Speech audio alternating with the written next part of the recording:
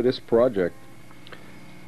We're going to be laying out some lettering, some of the trim work that needs to go on here. I don't know how much we're going to get done. We need to put a 38 on the rudder to make it a little bit more scale-like.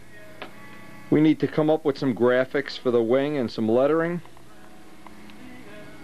Before I go any further, I want to thank both John Pothier and Elliot Scott for helping me lay some of this out and inspiring me and giving me some ideas and doing some mock-ups for me and whatever. They've both been extremely helpful in this.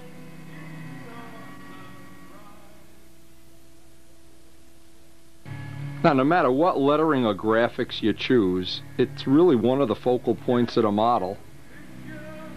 And for anybody interested, obviously we still have the gold leaf technique that we used on this.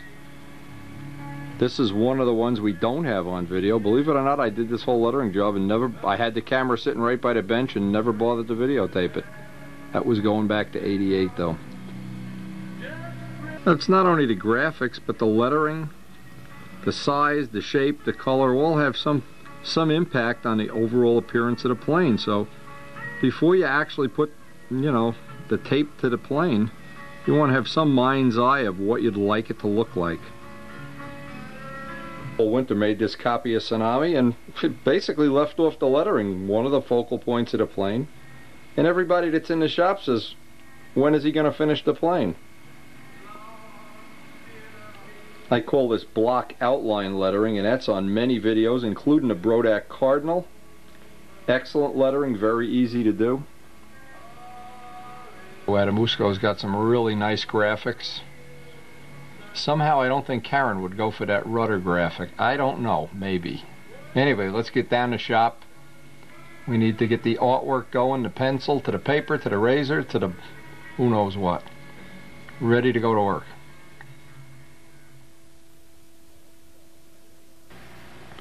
Now I'll start. I want to lay out what will amount to be, I'll call them shields for lack of a better word. And I have some art paper, a pen, and several ideas. I want to try several different shapes. Notice that I'm always doing the bottom first. A couple of tips. Since the shields will probably be white over silver, you would never want to try to paint white on top of red. It'll bleed through for 400 coats. Even Brodak paint bleeds through. It's very difficult, extremely difficult to paint white over red. So what I'll do is when I get the shape that I want, the first thing I'll do is put a blocker coat of silver over that.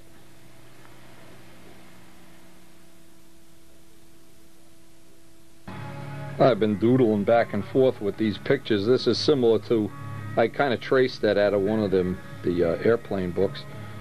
But my old shit, now what I wanted to do originally is I wanted to have the horse's head in the shield somehow. But I haven't really decided what I want to do. Or I can do it in checkerboards and just replicate what I've already done. Basically on Strega, replicate the same thing. I like that too. So what I'm going to do, I'm going to take this down to the local Staples and shrink it down in about 6 different ways. So I'll have a lot of choices tomorrow. But in the meantime, I can lay out the shields. I think they need to be a little bit smaller. I'll take about 1/8 of an inch off of this edge. I need to lay these out so they're symmetrical, and of course even with a rib or even with an amount that they're off of the fuselage. And at least I can get the silver base painted that'll block out the red so that I can then paint them white. I went through, and this is the original, the Cortland's Aerospace thing. I couldn't figure a way of getting that, even though in my mind's eye I thought that might be one possibility. I have all these things that shrink downs and shrink ups of the Miss Ashley lettering. But what I really found useful, and I'm glad I saved it, is I had the original Strega, not patterns. I don't even have to make another pattern now. So always good to save these. It's already got the edge on it for when it comes time to ink it. But now I know, well, maybe it'll keep the family resemblance. And again, I have all illusions of lightning bolts and pumpkins or whatever, but I know this looks good in the air, so maybe what we'll do is we'll change our mind. We could figure some way of getting a horse's head in that shield. We're gonna give it a shot. Okay, I'm going to mask these off exactly the same as Strega. It's real nice, and I've learned this many times, is always make a plywood template of the shape that you like. I smoothed out the edge, of course, years ago, 6 years ago. Put a little bit of wax on the edge even, put some tape on the inside, and now you have a pattern. This is basically the way we're going to do the lettering too, unless something changes. Now I need alignment points, and you'd be surprised. I've done many times is done that. Put it too far forward, put it too far up against the body. Now, this is one of the nice things about a take-apart plane. The body isn't here in your way. If you put it too far out, so it's kind of a critical thing, and I really want to get it exactly. I'm trying to find a spot that I'll be, like for instance, I can put that corner in that, on that rib cap. That seems to work. And I can use that as my reference, that rib cap corner is my alignment point. So I want to check that reference, and from the fuselage I'm at, ooh, am I off? See how crooked that is? You could make this extremely crooked and not even realize it until it's too late. But that's the nice thing about having a pattern rather than before you lay out any tape. Now I can just roll this way.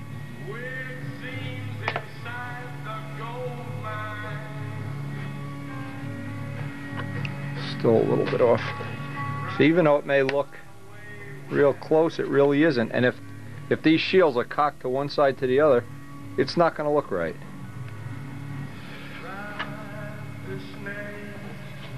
Obviously, once you have one side on and you have the pattern, you just put the pattern here, measure out whatever reference points. What I did to get this reference point, I just laid out two pieces of tape, one on top of the other, and that's my reference point. So it gives me a real, and before I backmask it in tinfoil, I'll make sure all my reference points are where I think they should be.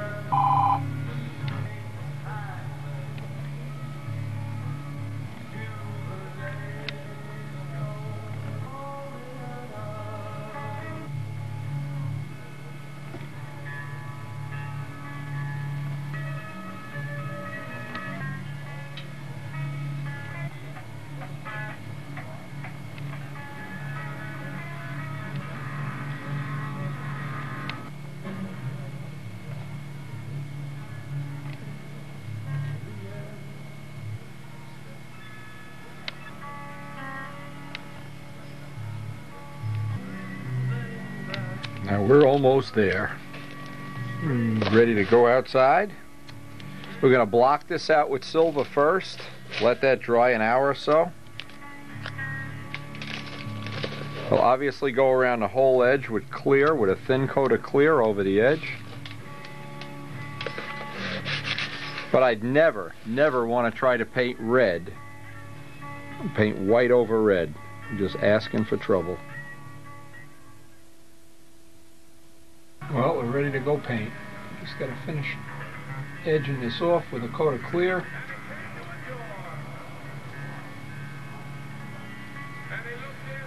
And we've really been rushing because it does not look like a particularly nice day out there.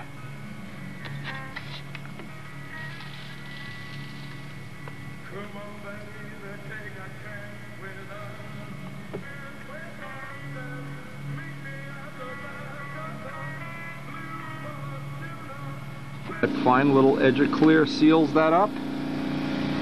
We're ready to paint.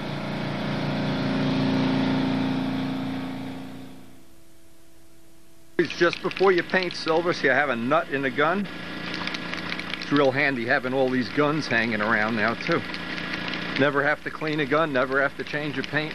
Anytime I need a gun, I've got a gun with that One gun for every color that's on this plane. But hear that sound? Even in a matter of 2 or 3 minutes, the pigment, there's so much pigment in the Randolph Brodax silver that it sinks to the bottom. Especially silver. What you're going to find out, this is a really good trick too, is you never want to take the plane out and go, you want to spray for maybe 30 seconds, just let it spray, because all of the pigment that's in this paint in the neck of the gun, a lot of times you paint, oh, there's no well, use my finger, yep, there we go. Now let me go get the wing. Thrill, because the wind is blowing real nice out here. Try to use my leg if I can. You definitely want a blocker coat anytime you're going over red with white. I'm trying to put this on just the minimum. I don't want to build it up.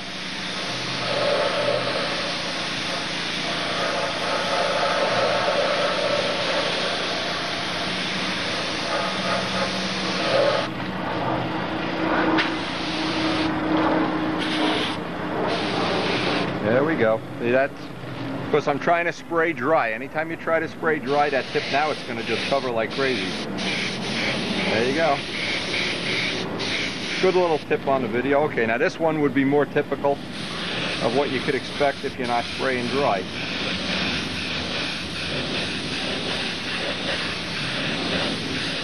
But that coat, that'll keep all the colors from bleeding through, especially red and white. Blue bleeds into yellow terribly too.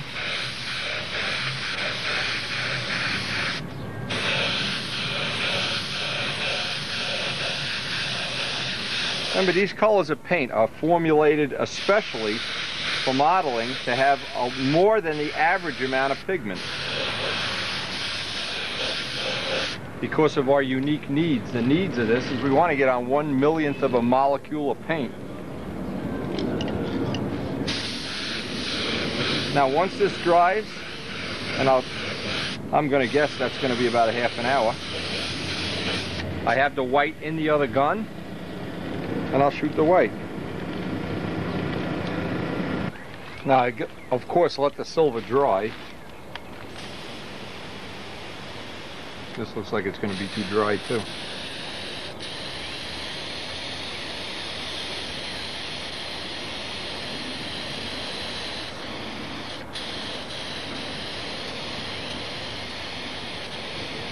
And I always like to give it one coat and then a light dusting at the end. But see, none of the red will bleed through this. As I say, it probably some will. None should bleed through. You should get pretty good, reasonably good coverage anyway. I did because the pressure is a little low here. Just jacked up the pressure to about 35 pounds. There we go, just a little bit better.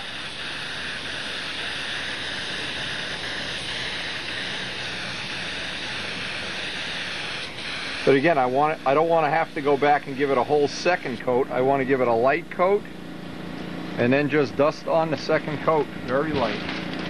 Whoa, look at this wind blowing. The Anaheim winds.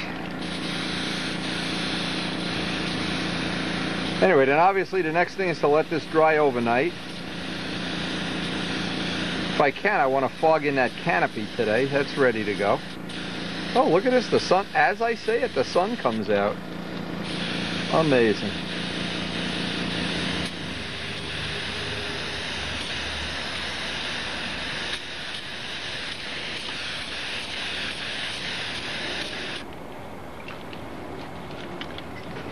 What I want to do is I want to fog in the cockpit, and this is a test sample of the new, not even out on the market yet, the Candy Apple Blue.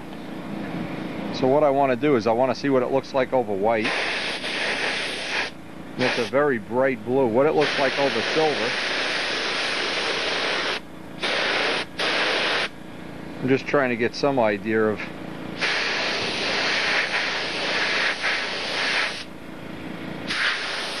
I'll probably just put it right over the silver.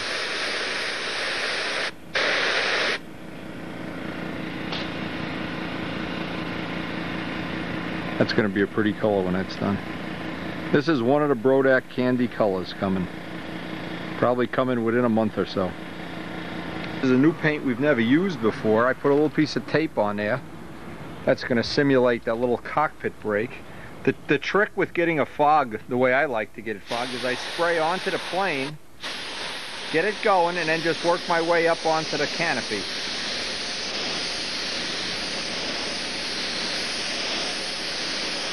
I want it to be as dark as possible down at the bottom and as light at the top, almost silver at the very top. But again, the easiest way to do this, it's kind of simple. Start on the plane. Don't turn the gun on and off, on and off.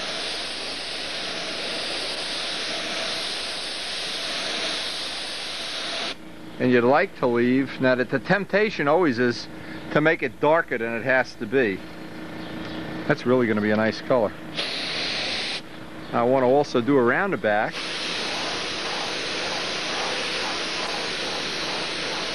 And around this band.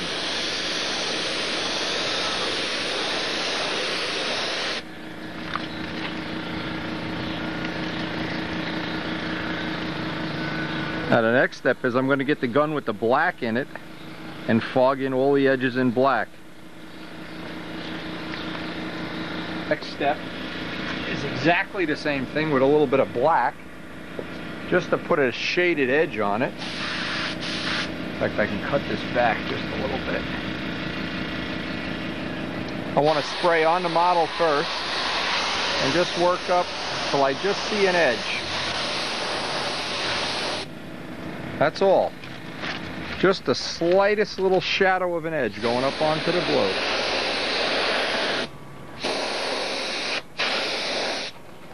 Go up over that line.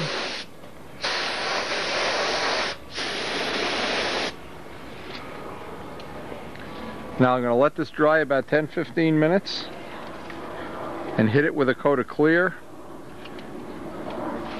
and then put it aside to dry. Now after the coat of clear, you can get some idea what that's going to dry up looking like, even though the sun is already gone. But I think that's going to be one of the nicer of the candy apple colors, the blue. Now it's always best just let it dry overnight, of course, and obviously before you pull off any tape or anything. This is going to dry overnight, and tomorrow we'll get to work on this again. And this guy, the little bar over the canopy, is going to be dry, so we'll have plenty of work for tomorrow.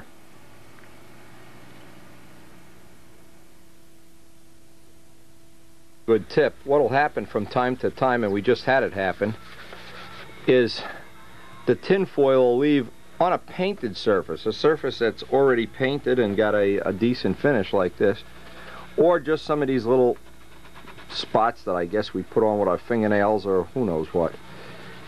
But before I go any further, of course, a little dab of Gorham's, and I mean just the tiniest little amount, will clean that up and make it perfect. Now when I'm done, of course, I want to wipe this down with M600 to get off the Gorham's. But it takes all the tinfoil marks right off. But that canopy didn't come out too shabby. I kind of like it.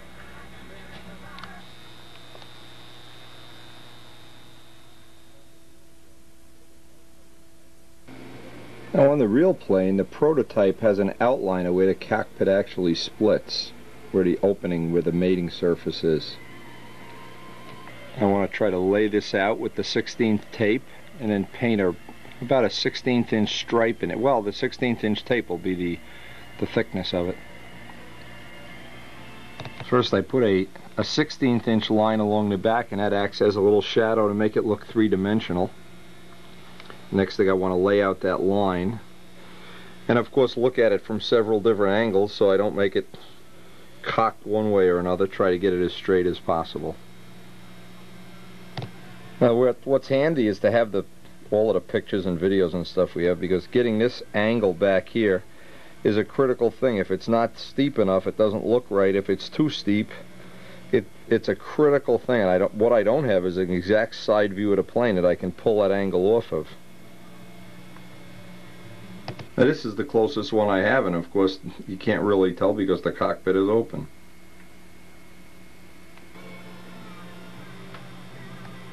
See, now from this angle, now I want to make sure I get this dimension right, and I can measure that, of course.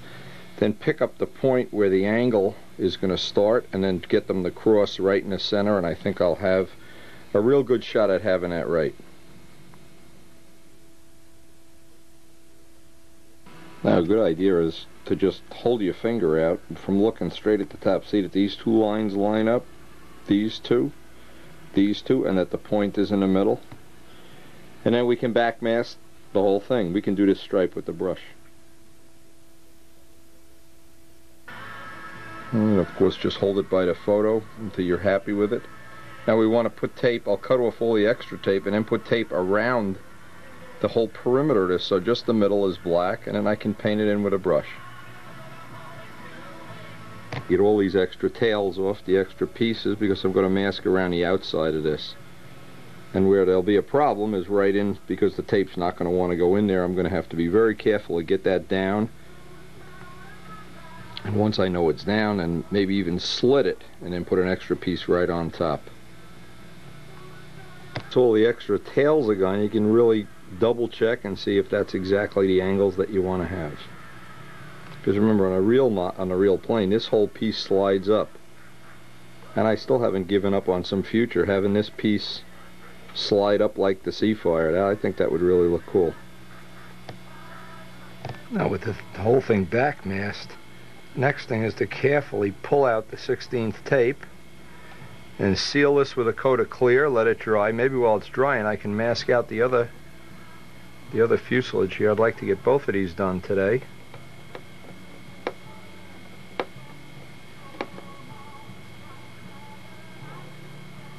And once this is pulled out, then I can really get a look at exactly if I have this as accurate as I possibly can make it. And that's where it's going to be a problem, right in there. I've already slit the tape in there.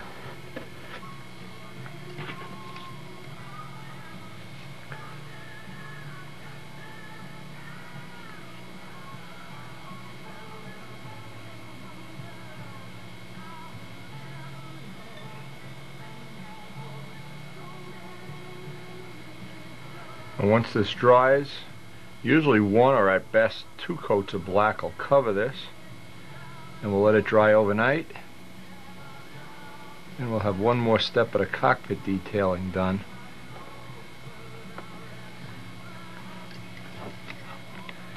Now while that clear is drying, I can mask off the wooden fuselage that has the cockpit. Now by having one done, I can just transpose the measurements or the dimensions right off the other one.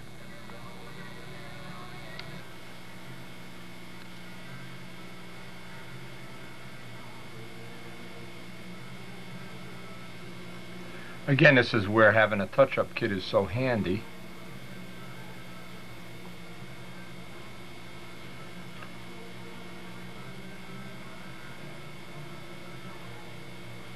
There's all little stuff you can pick up off the video, and I'm never sure what it is, but I know when I watch other people work, especially modelers, I always see little things they do that make my life easier.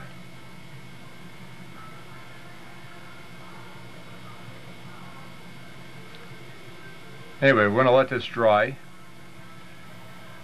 Got a couple other little things to work on while this is drying. In fact, we got to let this dry overnight. What am I talking about?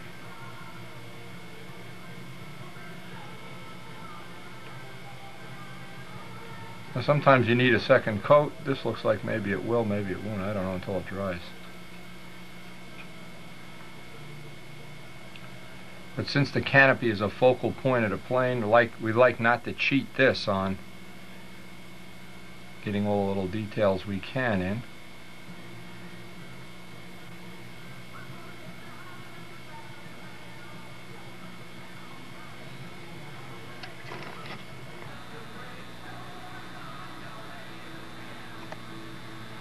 Now I guess the next step here, I've been looking at this from a lot of angles trying to see if I like it or don't like it. I guess the next thing is we got to put this aside to dry, let it dry overnight, pull off the tape, and then see if we really do like it. There's so many other things to work on right now that it doesn't even matter. We're not going to lose any time here at all.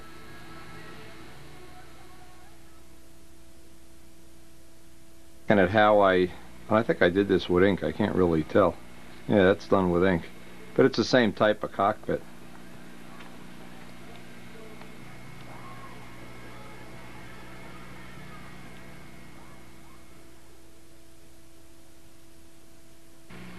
Now, before I lay out what I hope is going to be the graphics, a couple of the things, I always try to look through my old Mustang books, all my books. The two things I like, and I've boiled it down to two choices. I'm either going to just have checkerboards in there, probably black and white because they are the easiest to do, or I looked at this little Mustang emblem, which I like too, and I haven't had that. I made that paper, I guess paper doll is the right word, from one of these. In fact, it's a pretty good copy of this, which is large enough that what I did is I just took a tracing of it. This is obviously on the rudder of one of the planes, but when you go through the book, and again, the book is so of course there's all kind of nose art, different things that may be of some value, but I was looking for, what I'm really trying to find is a good, well, those shields, I'd like them to be something other than checkerboard. Obviously, maybe that's not true. Maybe I'm not going to be able to have that choice. But I thought I remembered in this book seeing some of the other Mustangs that had, oh, here we go. So some of these, and again, this is just the idea. At this point in time, what you really need is ideas, or you need somebody that you can copy, just make an outright copy of. Now, obviously, if we had a little more art talent, we could even consider things like that, but we're going to try to limit. Oh, here's another one. Look, on the next page. I didn't even see. I like the idea of a black, the silhouette. And what I wanted to try to do is combine the black silhouette into the shield, maybe with some checkerboarding, maybe not. Some combination of things. This Mustang has it in yellow. Now, I'm not sure, but I think if I remember right, this is the trademark or the insignia of the Cavalier company that converts the Mustangs. It may or may not be, I'm not sure. Now here's another deal. Well, that's a lot more elaborate than the original one. But anyway, the point that I'm trying to make is you need to go through and you need to have an idea. You need to, at least I do anyway, I need to have something in my mind's eye that I can see. Some people really, they even do the spinner. I need to start with something in my mind's eye and then kind of fudge it and work with it and move it around. Well, that's something kind of cool. They got a little witch there. Anyway, I want to get out my box with all the old graphics in and see what I can come up with. I know there's other ways to do this, but I basically just took that magazine page down to Staples and reproduced it in about 9 different scales. I think I did 8 of them.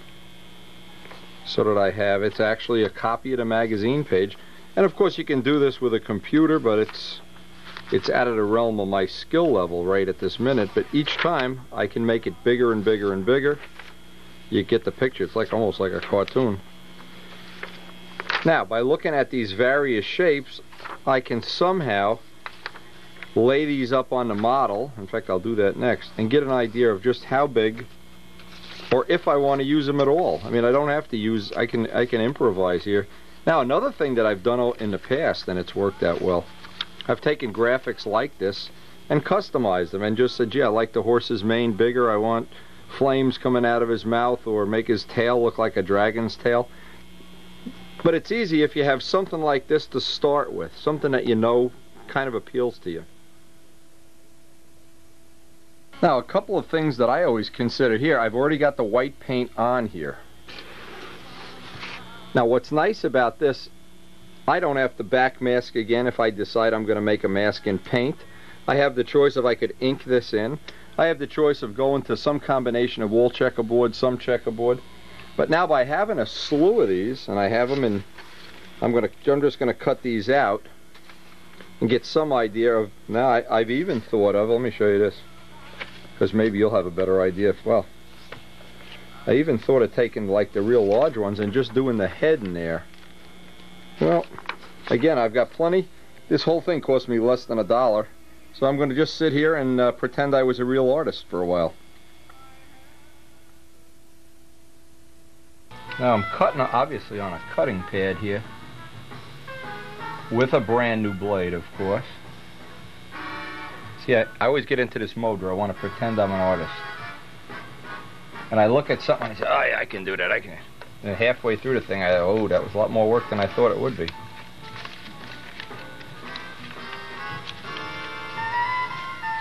But we can try this without ever, you know, without even spending not even 1 hour of, that's a little tight there.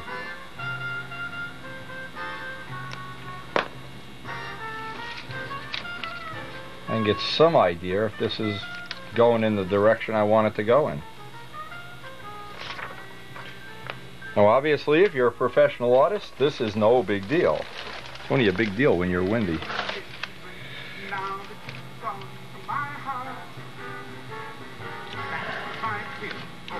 Now one choice I would have here is to just tack this on and go around it with an ink pen, but I think I'd kind of like to paint it better.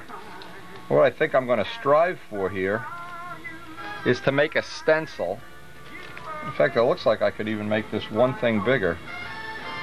One size bigger. Nah, I'll leave it this size.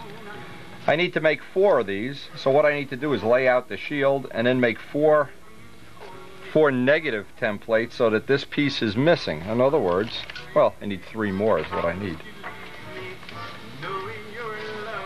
And that'll be my back mask.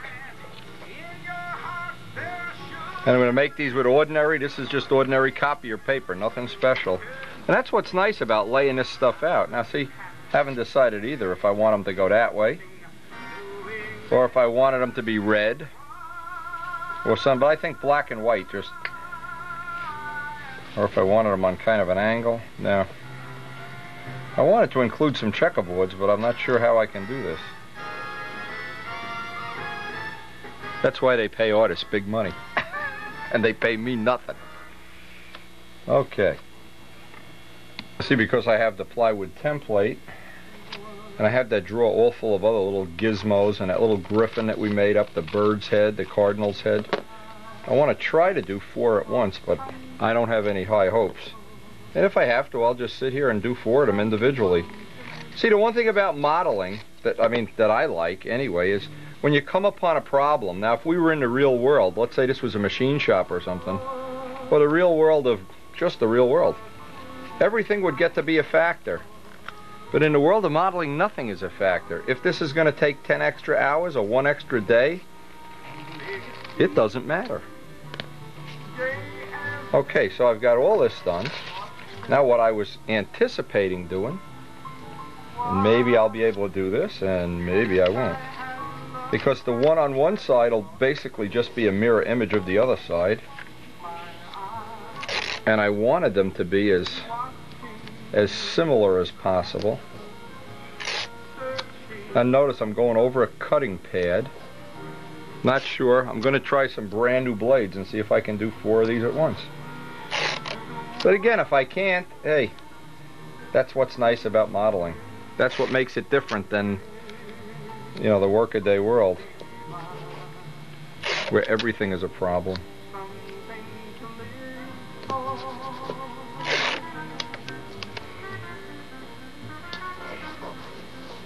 Okay, now I have that. Now I can kind of lay this out, get a feel for exactly where I want to have this.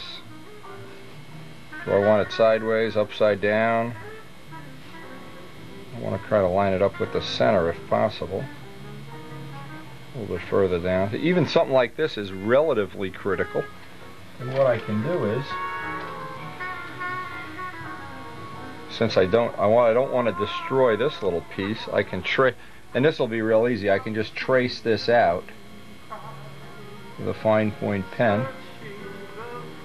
And once I have it all traced out, I'll see if I can snake it in. Now see, at this point, if I wanted to change this, if I wanted to make his ears a little bigger or his tail a little, now that it's in the shield area that it's going to be in, I can really get an accurate look at it and see how that's all going to look.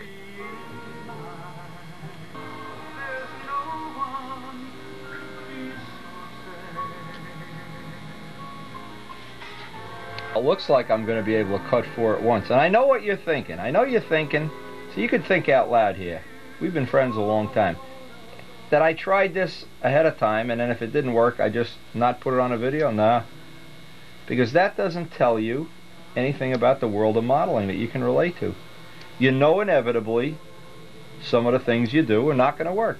So if you're not showing the mistakes or the errors or the dilemmas is a better word, I don't know that it's an accurate representation. And I think you learn more from the things that don't work, of which there's plenty in my case. But I don't think we could have ever gotten through this carbon fiber fuselage if we were not prepared to take some hits. And we've taken plenty of hits, that's for sure. Anyway, it looks like a brand new blade. Obviously, if I have to change the blade 4 times, it's still easier. Not easier. I want to be able to cut out 4 at a time, just in case I want to do this. I decided at the last minute I want to put a pig here or an ostrich or something.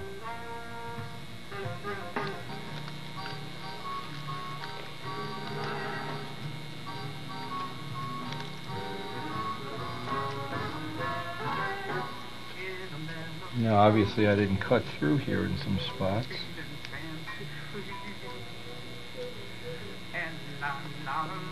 The nice thing about this is you can make a graphic up as long as you have a pattern or some friend that's an artist or a computer guy. You can make these patterns up for really pennies a piece. Or some of these masks that these vinyl masks, get to be expensive. I think this way is certainly doable. Oh, I missed a spot. Now, in theory, I should have 4 that are very similar here.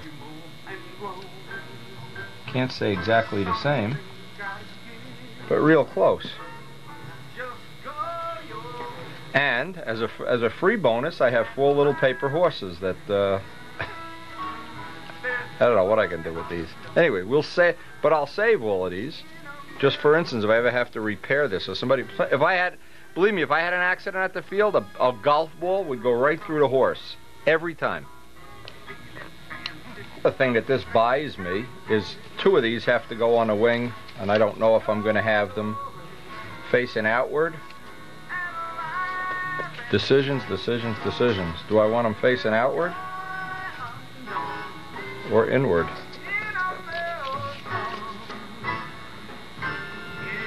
You figure it. Do is I start an envelope with all the graphics that are going to be in this, all of the extra horses and the patterns and everything. And by the time I'm done with the lettering and the 38s and everything, I'll have all of this so that Elliot can use these when he does the final copy of the plans. And maybe he can include all the graphics on the plan, so basically you can go through and just cut that out. This is just common, ordinary, you buy it in Staples, rubber cement. Nothing special here. What I want to do before I put it down is just make sure all the edges are down. This is what's nice about having it all backmasked.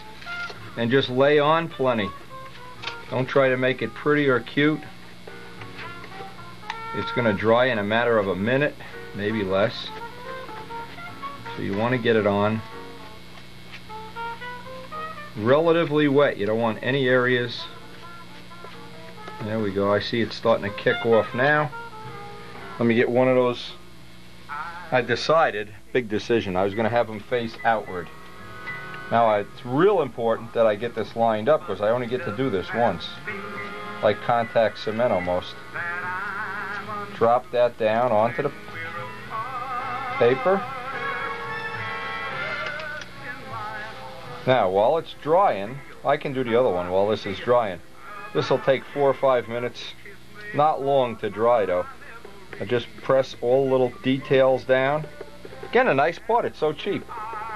This $1.80 for the cement, you probably could do.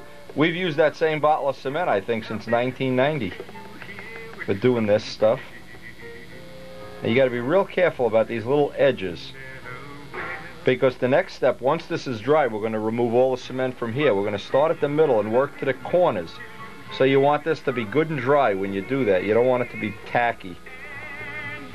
And just let that sit there. And while that's sitting there, I'll lay out the other side. that I want to have masking tape around the edges here. Two purposes. It'll keep the pattern from shifting, because we're going to have to leave this on overnight once we get the extra cement up. It needs to dry so you can almost, I'm guessing 5-10 minutes. It's 62 degrees in here now. So if you took it outside or if you were in a warm area, this is going to dry real quick.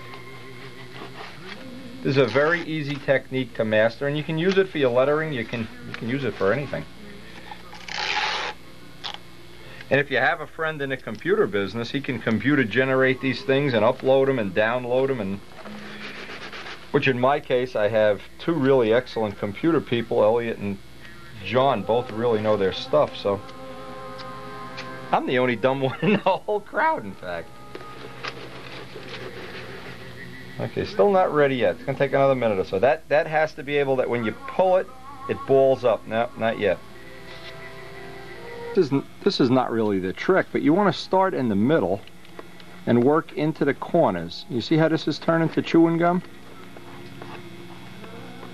You want to work, and you want to be real careful not to pull up all these little areas. Now what I always do is when I make the mix of paint that's going to go into a stencil like this, I make sure I don't forget to put the fisheye killer in, because some of the grease from my fingers will wind up in here. But you can really get a nice fine edge.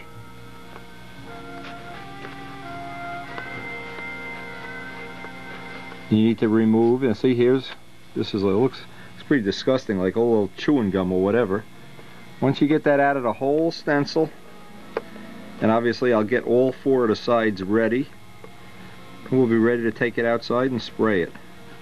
That chewing, just go from the middle to the outside, get rid of it. You don't want to leave any of that rubber cement in there. And you want to do this and get it painted. You don't want to do this and then go for coffee. You want to do this and get it painted, and then let it sit overnight, of course.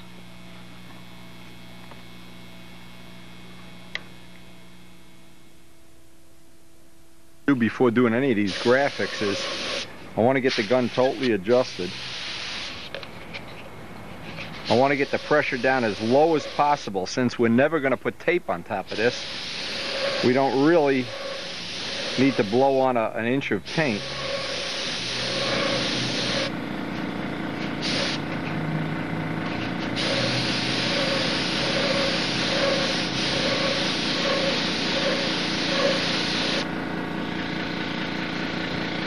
Obviously what I want to do is I want to do the bottom first. A little difficult holding this.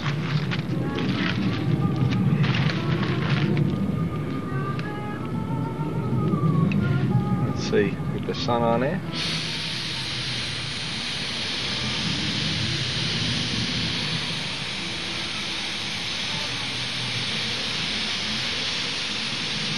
So what I'm trying to do is not blow on a big heavy coat so that I don't have a ratty edge. I'm using it almost like you would use an airbrush.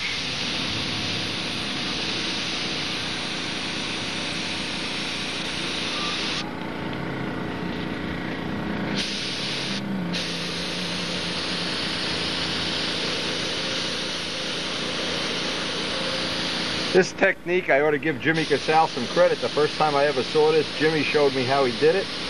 I don't know if he invented it, but it certainly is a very nice way to do this kind of graphic. And the truth is, if you're going to do a project with this complexity, another day or two in the project doesn't mean anything.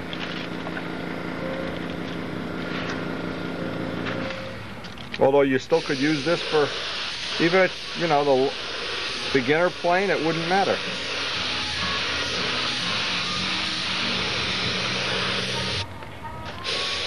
The idea is don't put on any more paint than you really have to. Don't try to get it. Oh, there goes the wind. The Anaheim winds are kicking up here.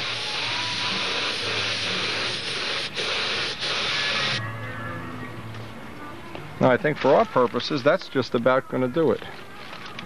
I don't know if we're going to get this. Yeah, there we are. We're going to get the reflection on the tape. turned out to be. Believe me, this is Anaheim, USA. Paint will dry up in 5 minutes. Now, the real Miss Ashley had a short but very, very colorful life. We don't have the life story of Gary Levitz yet, but I'm sure some of it will be documented on it. A great video. One of the things I needed to do, I needed to lay out this number 38, obviously on the rudder.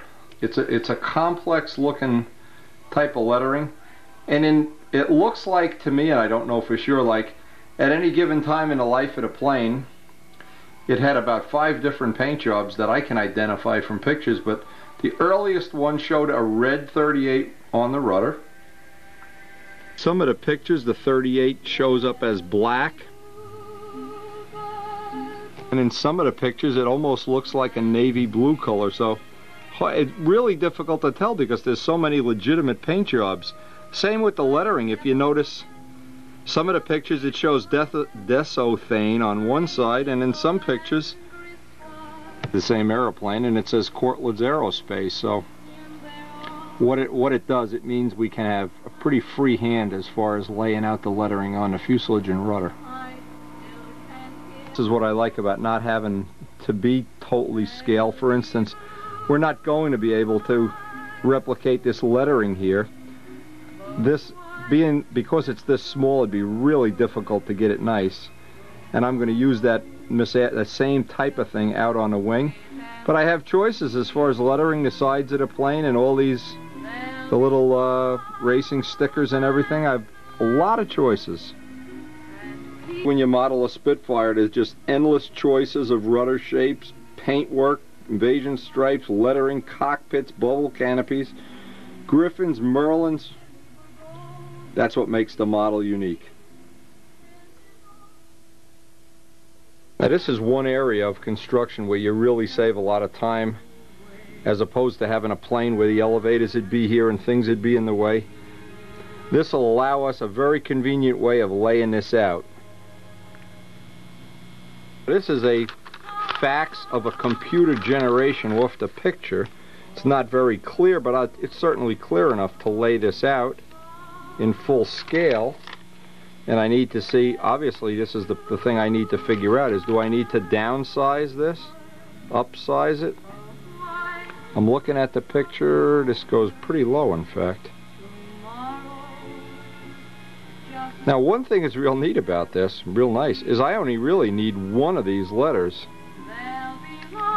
No, I really guess I need two. I was going to say I could make the 8 into a 3 real easily. No, I guess I do need both of them. Alright, so the next step is going to be the same as before. I want to trim this all out. I want to cut this out. It's going to be the same as the other graphics, so I'm just going to skip through this until we're ready to paste this onto the rudder. Now, what makes this graphic difficult is that when it goes to the other side of the rudder, of course, it has to be reversed.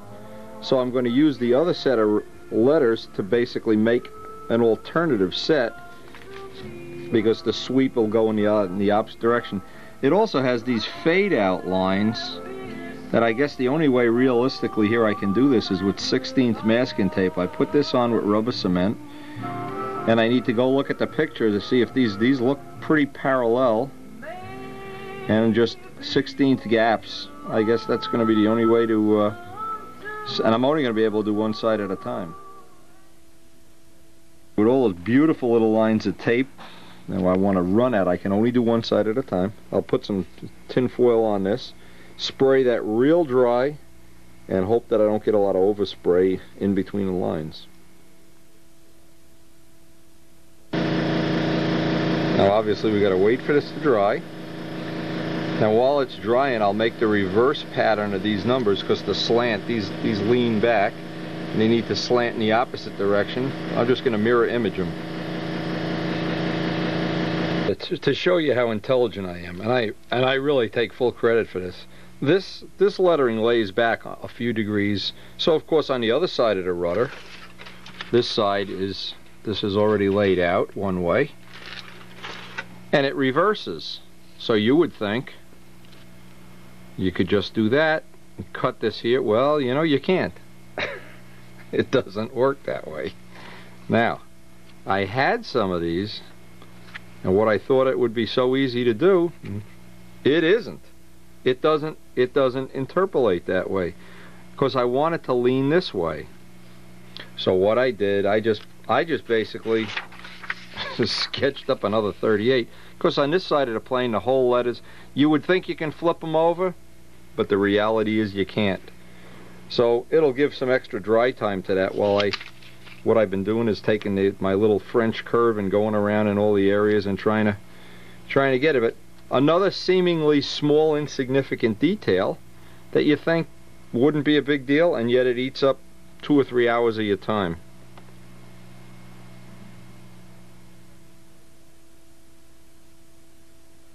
Finally got this laid out. Well, I'll tell you, this is definitely labor intensive.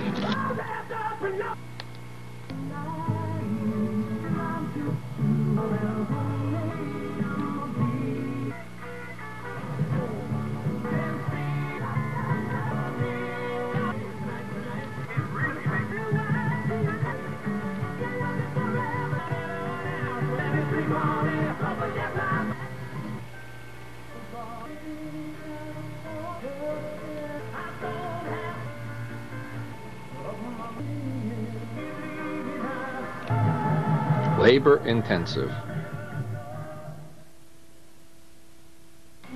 Now, if you don't think that took time to... wow. We're looking at a lot of hours condensed down into condensed orange juice here. Okay, tomorrow we'll pull the tape, see how it looks. See if we've captured that look that we're really looking for.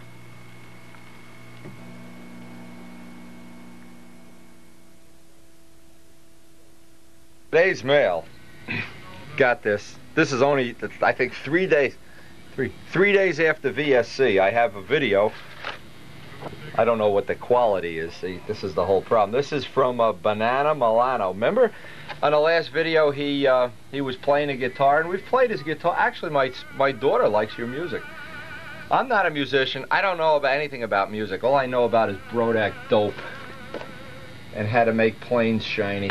But anyway, he sent us a VSC video, so as soon as I'm done copying today's tapes, obviously, and if there's anything really funny on here, like Paul Winter's driving school or something, we'll be sure to include some of it in. Anyway, I don't know why they call him Banana, but that's a good name. I got something really cool here. It's just in the nick of time. Now, had this package come in, and it isn't because I didn't order it in time, this gentleman called me up, asked me if I'd like to test his spray gun equipment, and I had no idea that I was going to get a box. There's enough spray equipment here. We can open a body shop. Anyway, this is artist quality. It's not the kind of stuff like I use and sell, by the way, let's call it hobby stuff. This is real artist quality stuff. Now, what I'm going to do is I'm going to go through here. I guess it's a little late for putting a trim on this. In fact, a week earlier, and we would have been able to put all the trim on with this. So the first thing I need to do, obviously, is dig in here, read how to use it. I hope I'm saying the guy's name right, William Nomura. But anyway, he was gracious enough to send me all this stuff. Now, apparently, he's on the world speed team, so we won't get to see him at the Nats, but I really would. He's from Portland, Oregon. And they have all these cool accessories. Now, before I use it, I'm not used to using high-tech equipment. I'm not used to using even dirty equipment. I guess part of this is I'm a little overwhelmed by how much nice stuff. Now, I know George has used this. Oh, there's all kinds of... I can't even open this up right now. But what I'm going to have to do is on another video, or maybe I'll do it later on in this video, because I don't have any trim to paint. That's the problem. Actually, 1 day. All this would have been is 1 day. But if I do have something left, oh yeah, I have the lettering to do. Okay. You can tell I rehearsed this, right? And there's cups. Now this is a gravity feed gun. Let's see what this looks like. The reason I'm excited about this is I don't get to road test a lot of this real nice stuff.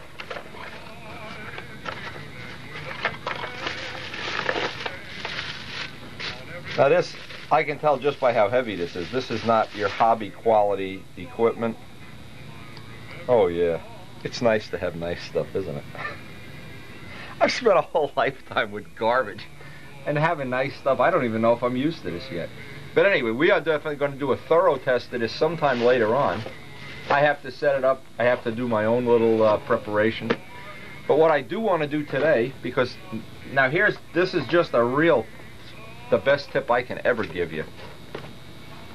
That tape has been sitting on there 24 hours, and the rubber cement really isn't like tape. It's not a problem getting rubber cement off, but you really don't want to leave the tape on. I don't like to leave anything on any longer than possible. 24 hours. So what I'm going to do before I get a time to do this, maybe we'll get it later today, I don't know, or best tomorrow. I want to get the equipment out, take all of the tin foil off, all of the tape, and then I guess one of the next steps is I have to start laying out that lettering. I've been hoping like it would lay out itself, but it ain't gonna happen. I'm gonna have to do it. Anyway, from William, I'll send William out some videos so he can get a look at what we do in the shop here. And I'm hoping we're going to eventually be able to put these up on our website, the ones that are, I'm sure these are much higher quality than what we use. Just by looking at them I can tell. And let me get this on the, here. In case anybody's interested in contacting for either a catalog, it's William Nomura, P.O. 14397, Portland, Oregon 97293. The phone number 503-253-7308. Fax 503-253-0721. And he has a website, and we will be linking up to his website probably by the end of this week. And again, Bill, thanks a lot, and I hope you enjoy the videos that I've sent you. As I said before, I don't really like to, I'm just superstitious, I guess. Once I look around and see that I've covered and I don't have any bald spots, because obviously if you had a bald spot here, you wouldn't want to have to go remask the whole thing. Now the nice thing about doing these in black is, see, I can see that's up just a little bit. Nice thing about doing these in black is if there's a bad spot, I can touch it up with ink, or if I need to straighten something out. So I'm just going to very carefully pull off all this masking. Whenever you peel back from rubber cement, you want to go real slowly and carefully. You don't want to just tear it right up, or you'll definitely make some damage that you don't need. And what I find to be helpful is if I can just roll it back very carefully like so. Now I know I'm going to have to pull that tape off separately. And this just gets a little time consuming, but think of the alternative. When I've used those sticky back masks, wow, sometimes it takes up the whole substrate. And this comes off the rubber cement just like the rest of the stuff. When you get it all off, I'll just take it off nice and slow. All this will get a look at. The rubber cement usually stays right up there, and it'll come right off. You just roll it up like chewing gum. Now on little things like the tape, it's always better to pull up and pull onto the pattern. Looking forward to testing that spray equipment. That should really upgrade our spraying ability here.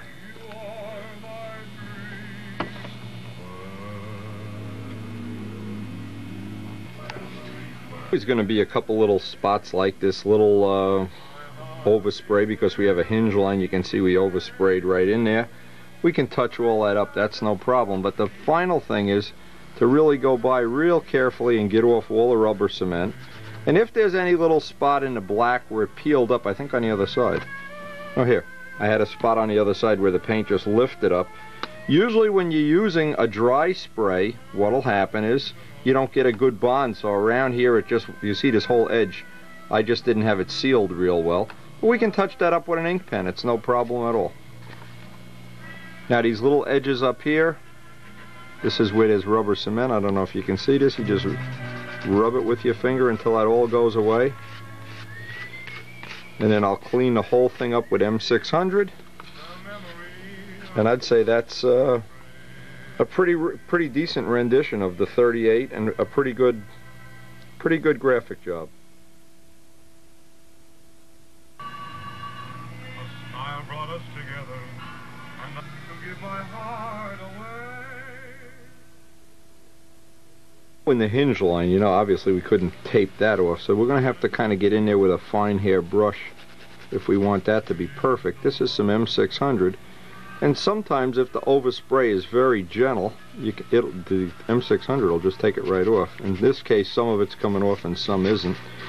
But I want to carefully clean all that rubber cement off. The rubber cement technique, I'm sure, is no big secret. And again, Jimmy Casal was the first one that showed me how to do it.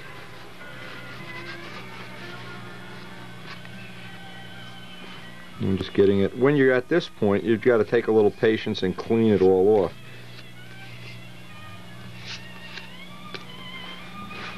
Again, what I always have is the thing of M600 around.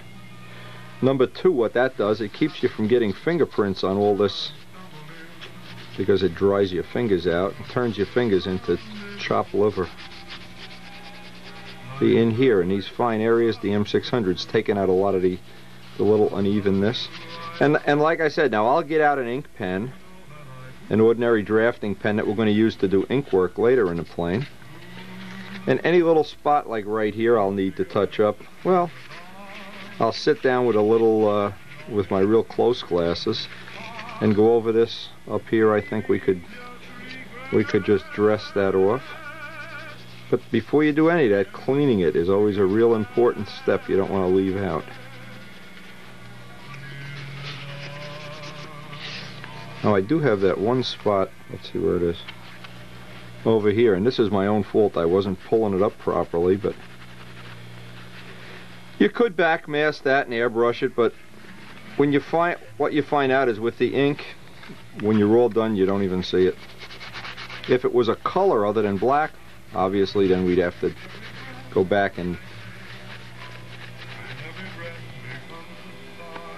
see, I like to get most of this is what I wanted to show us. I like to get most of this off with dry fingers, and don't wet it with M600. It just dilutes it and makes it a little messier than it has to be to work.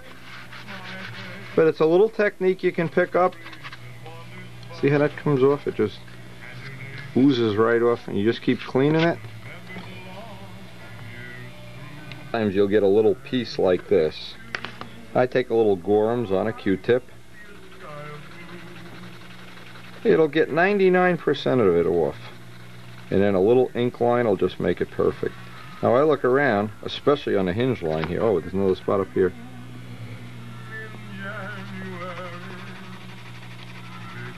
You can do some pretty exotic, cool stuff with this little technique. But you usually have a little bit to touch up. Or usually what Jimmy used to do is he used to put ink lines around everything. Well, you can do that too. No law against that. And we're going to have to get our little touch-up down into these areas because I want to have the trim going through the ink lines accurate too. Just one more little detail. And the truth is, a lot of people won't even notice this. They won't see it or whatever. But I see it. Down here, there's going to be a point I'm going to need to put on. That didn't come out as crisp as I'd like. Little spot right in there. Little spot here. Rather than touch it up with white, it's easier to get the little extra overspray off.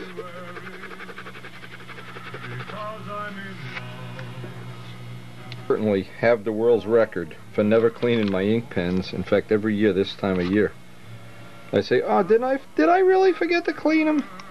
So you can see what's going to happen here. I'm going to have to take them over to the sink. This gets to be a pain. All I want to do is touch up, so even if one of these works for now, we'll get into the cleaning when we actually are going to ink the pen. But I always, and if you have a little bit more discipline than I am, you'll clean these are the white ones. See, I marked the ones with black ink. This one leaks. You would think a man with my income, you know, I'm up in the $20,000 a year bracket, I could afford a set of pens. This one's dry as a bone. Nothing's coming out of there. Well, I'm going to have to take one over to the sink and clean it so I have one pen.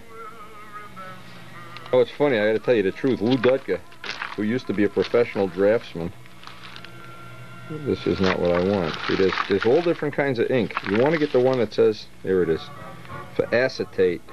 This is the one that seems to work the best. I can say is don't wear your good clothes when you're going to do any inking. I usually wind up inking the floor, my shoes, my nose. Get a little bit less than full. Yeah, it's important not to try to ink with anything except the ink for acetate. Oh man, look at this, what a pain. I used to be able to send these pens to Bob Martens and he'd send them back clean. And boy, he had some kind of ultrasonic cleaner, but I don't. I have the sink.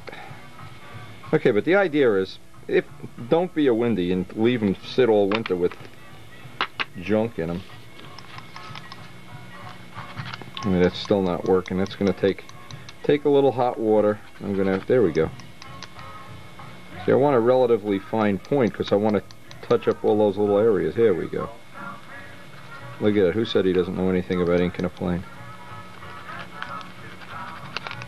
Okay. People think you need $1,000 worth of professional drafting equipment. Nah.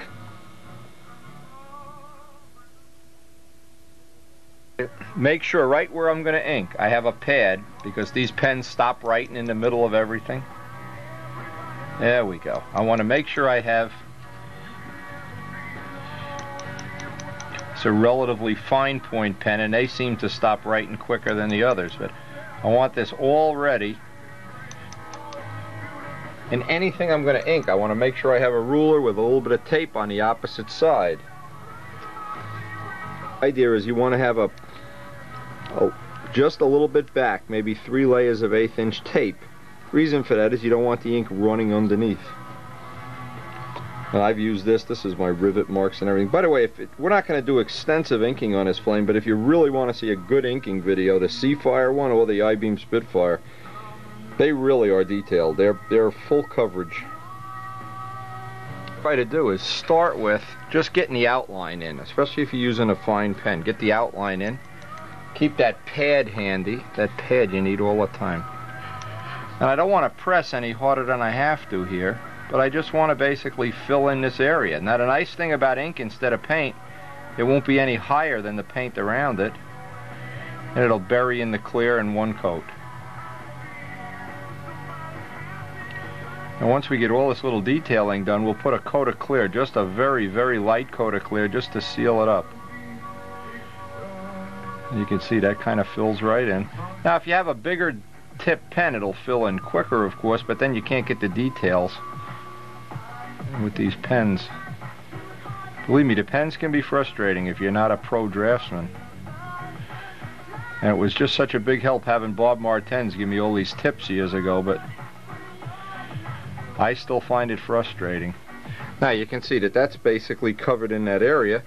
Now along here, I have other areas, but along here, all of the little spots on a line where it didn't come clean, I can clean them up with the pen. And if they're straight lines, I can use a ruler. Curved lines, I can just pretty much do by eye. And this will be a little time consuming. I may spend a half an hour or so just detailing this out.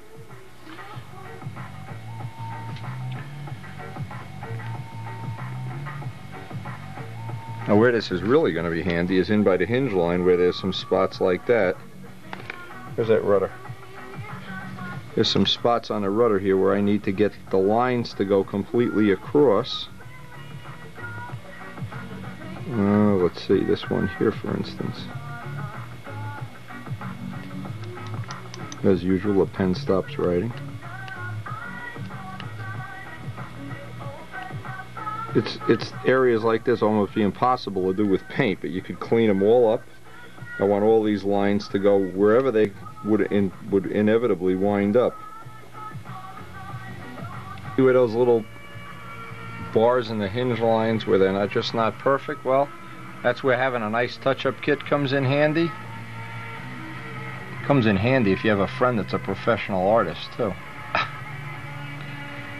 That's what we need. Somebody moved to Jersey that really is an artist.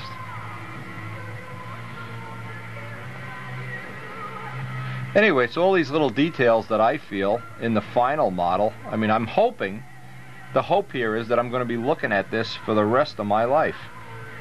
So I really don't want to have that I skimped an hour here or an hour there or whatever. There's some kind of poem, and the closing line of the poem is, "The gods see everywhere." Boy, they sure do. No doubt about it.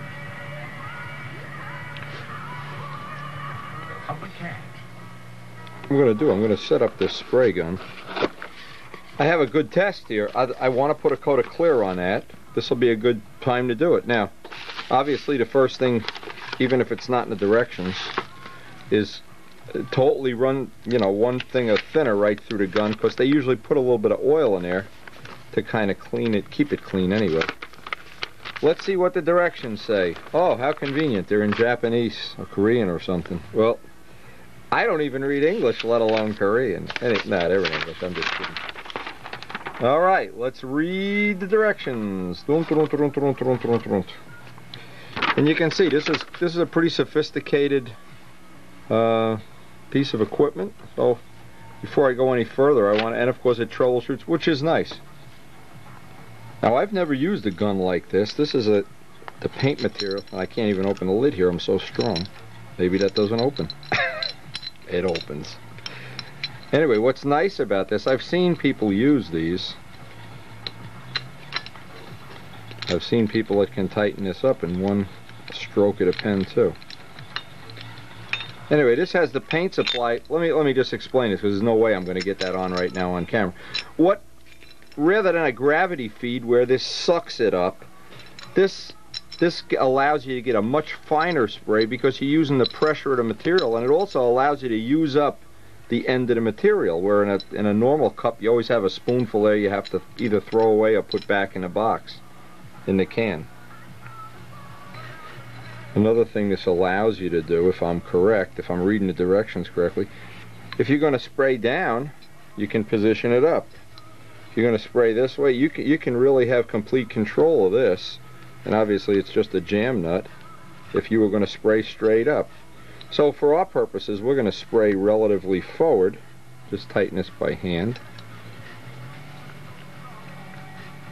It's got the same adjustments that we have normally on.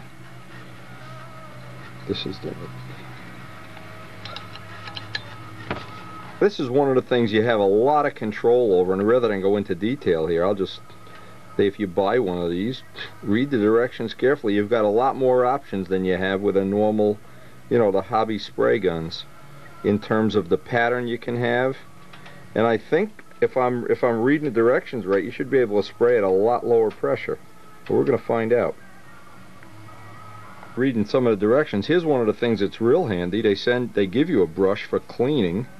Now, since we're going to be doing clear, and we're going to be checking, well, I'm going to basically do a little experiment here on some empty cans or something to see how I'm going to maximize the use of this. But now, I'll be honest, I never clean guns. The guns keep the paint in them 24, because I use them every other day. They never sit on a shelf for 6 months. But in this case, I want to go by the directions, so at the end of the session, I will run thinner through the gun and clean it. Thing I found interesting in the directions, it says the paint viscosity is too low. Now, of course, with the hobby guns that I use, I never experience anything like this, but because we're dealing with a precision thing.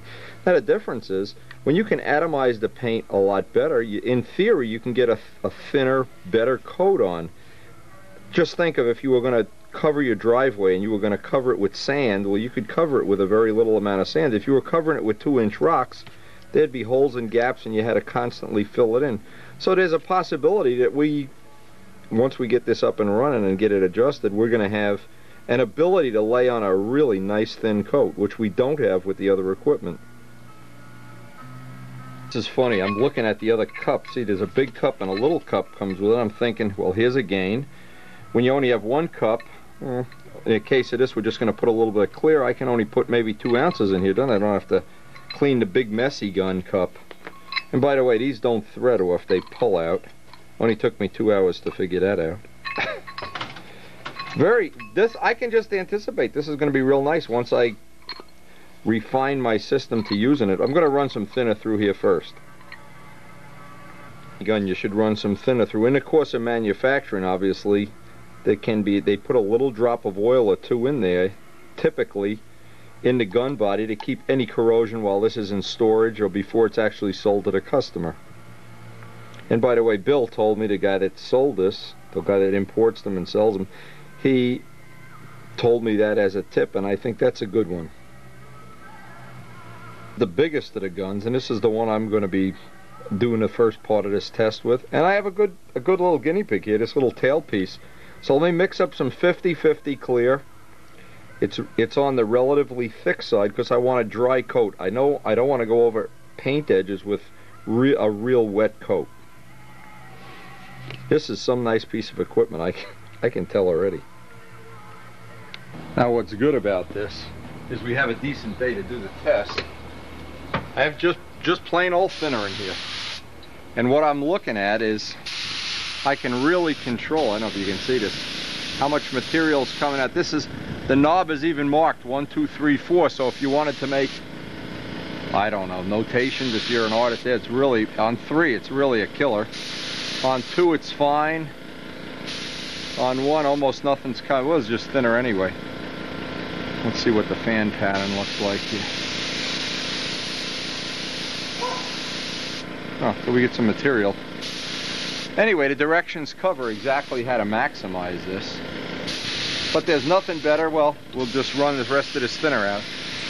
There's nothing better than just painting a part.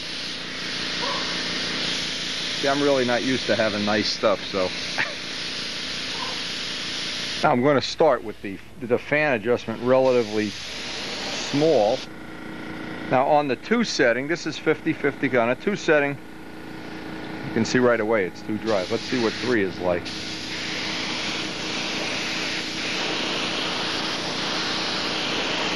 Remember, I just want to dust on a coat here.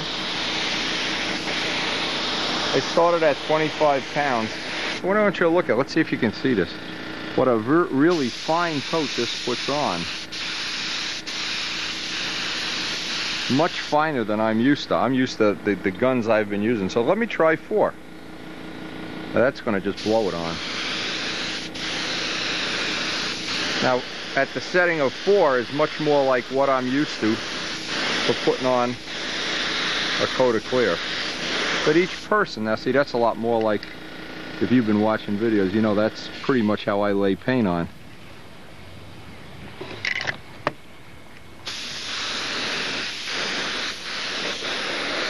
Again, I only want to get 1 coat on here because there's going to be ink work, letrosets, and this will protect the little touch-ups that we've done on this. And this is the bigger of the guns. There's a smaller gun.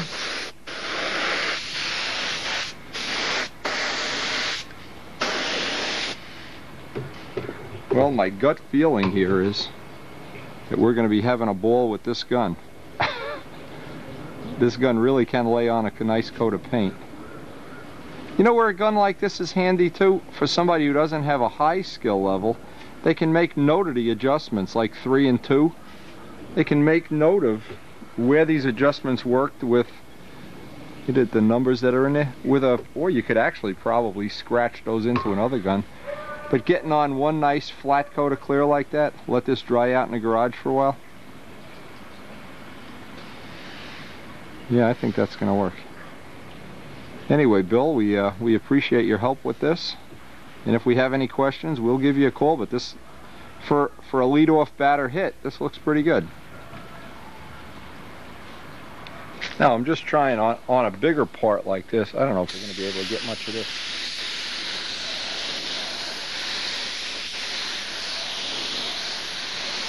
Again, we're just trying to seal up all these paint lines.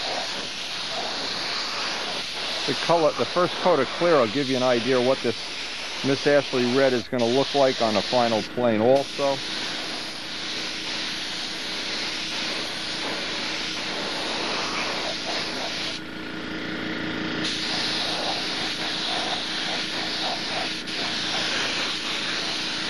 Again, if any of my friends are thinking about investing in a real high-end, real nice precision spray outfit, this would be one I'd be looking at. I'd be giving Bill a call. Tell him to send you a pizza pie. Anyway, Bill, this really does look good.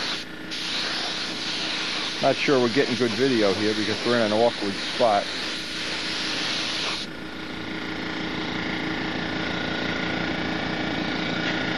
You know, while that's drying up, I can take a minute or so and pull the tape off of here. Get an idea if I need any touch-up. If I need touch-up, of course, ink is always a good way to do it. Always let the tape sit on 24 hours. Get that nice clean line when you pull it back. This is a good trick that I use all the time, is because I can't see through the lens cap here, is try to get any little overage on a tape, and if I scratch it, then I have to go back and put a little dot of white there. Oh, here it comes.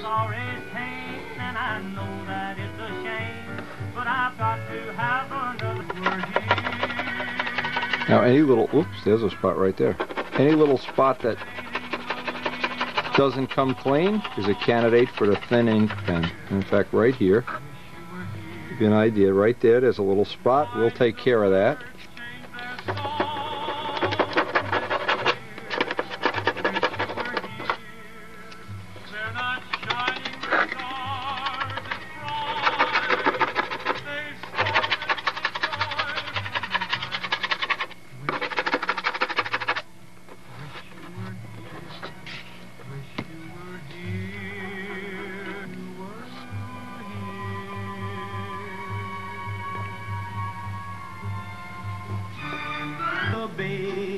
Kiss me farewell now. I must leave you now, but I leave my heart.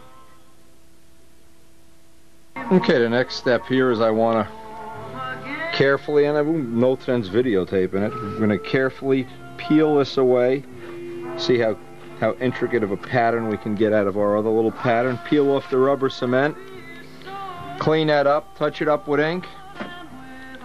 That's really working out well. Maybe I'll get this finished today, in fact.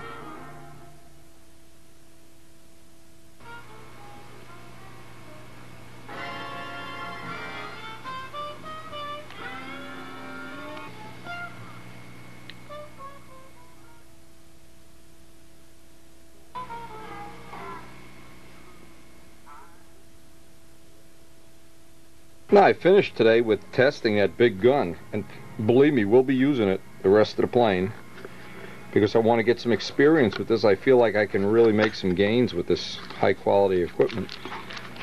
Anyway, I realize not everybody is going to want this, but for the people that do, I think this is really something special you can take advantage of come next Christmas time. Anyway, there's a small gun here. And of course, the directions are in Japanese or something. Anyway, we're going to set this guy up. I have a little bit of time left today. And see, now for instance, because I have to do the Miss Ashley lettering, this might be an appropriate gun for lettering. I'd always want to have the big gun for the clear. The biggest gun for the clear. This one, of course. I'll give this a little test today. I have a little time left. Believe me, try to do this when it's on camera. No, not going to happen. Anyway, that's what gives us credibility. We never edit video. I'm going to assume, since the directions, I haven't read them yet, that this is my adjustment, or one of them. Okay, well, first we're going to read the directions.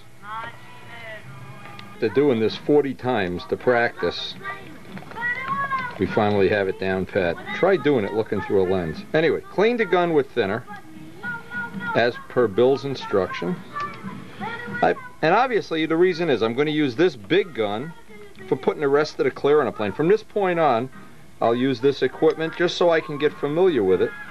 And this looks like just such good stuff. Now, I'm sure the nicest thing is having these knobs that they're all preset. Once I can get a set for this, this should be good. Like when Mike Kajeski's here and he's not real familiar with setting it, I can just say, in this case we were using 2 and 4, go spray. Anyway, excellent. I want to set up the smaller gun, because we're going to do the lettering, one of the next projects, the Miss Ashley lettering. And I'll do the lettering with the little gun and the clear with the big gun. This is really some nice stuff. And some thinner through the little gun, just to make a case of some. Well, still some in there. I don't want to dump it. One of the things that I like about this particular gun, and this is an RG2, this is really, really light on the touch, light on the feel. It's got a very, very fine adjustment for the spray pattern, very fine adjustment for the volume of the material. Now, we don't have anything masked off ready to paint yet, and I don't just want to go out and paint garbage cans or something, but as soon as we get to do the lettering, this is going to be the gun we're going to try to use. Bill also sent a whole lot of literature, and there's all kinds, I mean, every possible thing, quick disconnects, lightweight air hoses, and he sent me an airbrush too. But this is one of the things in the next couple of weeks, I guess, I could even have little compressors, and there's just so many things.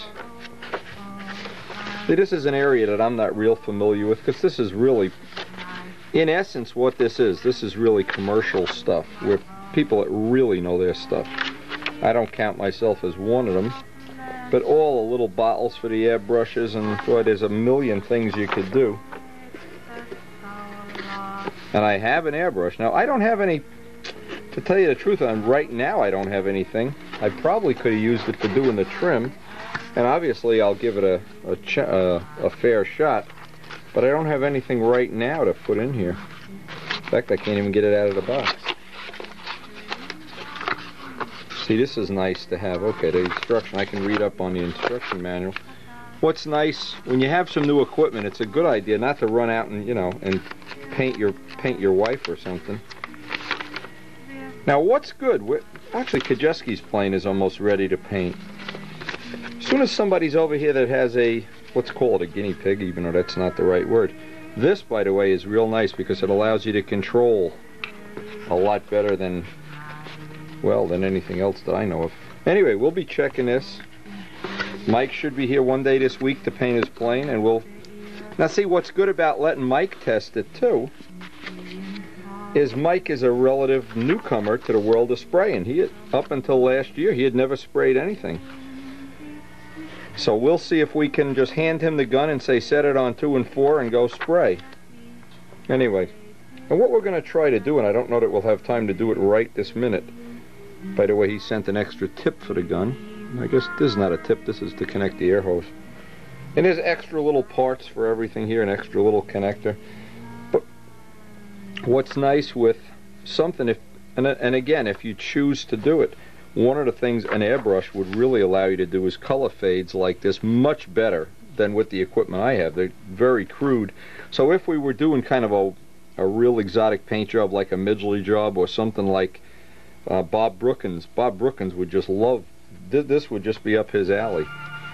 But it doesn't mean, even if you're at my level, which is relatively low on the food chain, and you've basically been using old-fashioned stuff, this is one thing I'm real excited about, and as this plane finishes and as we... Now, it's that magic time of year.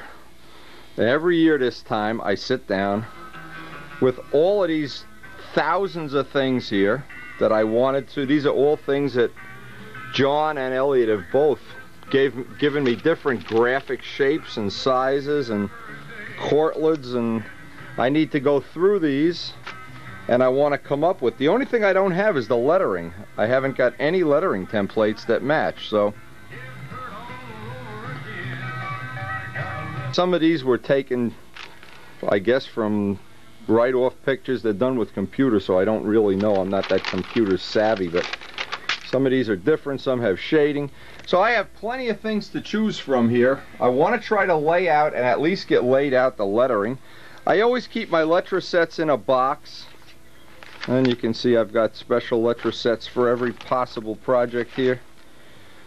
Pro marks, some things that Frank McMillan has given me.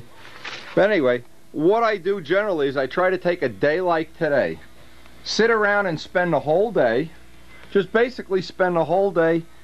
So at the end of this session, I know exactly what I want to do, and I have the templates made for the lettering, and it really is a very time-consuming part of the job. Real happy the way these little shields, horses, worked out, and it gives us a little variation from having checkerboards. But here's one of the problems is, see, when I laid out this lettering, I did this basically by hand, and that's all gold leaf. But then coming up with the letters that look similar, it's, you know, there is no script for those letters. You just have to kind of figure it out on your own. So it may be that part of this job is going to be I'm going to have to refigure this out, or if I wimp out, I can basically use some variation of those original letters. One of the most important things before I go any further is I need to decide. I got these rough computer generated things in various sizes, and I want to figure out just how large. Now if that lettering is too small, if it's too dominant, it doesn't look right. So I want to lay this out, and I want to lay it out. I'm going to lay the flaps in place too, just to get a ballpark feel for how big the graphics should be, the lettering, and how big the numbers. And I have no numbers. I'm going to have to sketch them out by hand. See, what happens is you have all these millions of fonts, but the letters and the numbers, to me anyway, they don't exactly match. They aren't thinking of model aviation when they do these things. Here too, the rule has changed that because we intend to possibly fly this plane in F-2B, instead of, see, in the old thing you had an N number, you needed the N that designated the country. Now it's USA, so we need to lay out 3 more letters. A couple of things that are significant is I always want to lay this out and look at it with the flaps kind of just laying in place so I see roughly what I have. And I want that there's a look that you have in your mind, the way that's going to swirl on there. And if it were, I'm just trying to picture, it were too far out to one end, it wouldn't look right. Too high, too low, too large or too small. It's kind of it's the kind of thing you just have to go back and forth, back and forth, back and forth until it looks like what you have in your mind. Now here's an area where take-apart planes are handy as can be.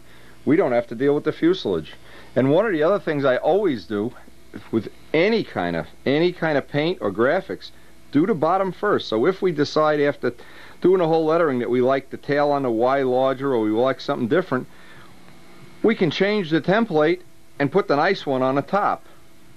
I like the way these little horses came out, by the way.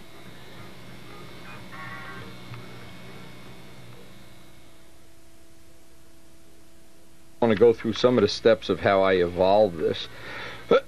Again, we have several different choices of the swirls and the lettering. I wanted to keep the original letters, but I wanted to thicken them. So what I did is I blacked out and then traced over with the outside edge instead of the inside edge. And what that did, that thickened up the letters themselves. Now the next step after that was I wanted to make a tracing. I made a few other small changes. I changed the way the M came down. Made a few other changes.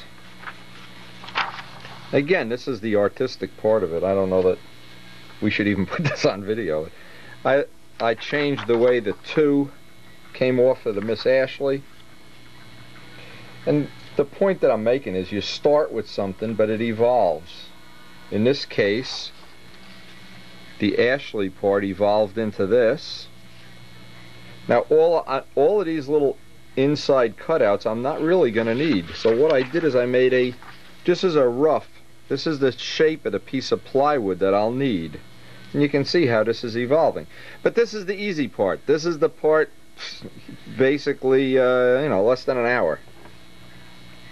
I don't know if you can see, but I've spent quite a bit of time on this part of it, trying to make lettering that looks similar. And again, because I'm not a sign painter, I'm not involved in this on a daily basis. So, but I wanted to copy the thicker I made the letters, the nicer I liked them. And so what I did, I took this piece. Now to see if I was going to like this when it was painted, I wanted to lay it out in what amounted to be a color, just to get an idea. Now, from this, I need to make letters. And the letters are the most complex of all, because they not only have to match the USA, I think you can see how I've kind of made them as similar in and gone back and forth many times and done this, but now I want to cut these out and get a look as to if they look. First off, I want them to be balanced so that the Miss Ashley and the lettering has a kind of a balanced look. If it doesn't, I'll make the smaller of the two bigger or the bigger of the two smaller. You know, I'm trying to get the length similar, but if I want to, I can just space this a little bit further apart. And in the case of this, when I actually make the pattern, I can make this a little closer together. So we have the same length, roughly the same height, and kind of that same swirly look. This part of it is very time consuming for me, again, because I don't do this a lot.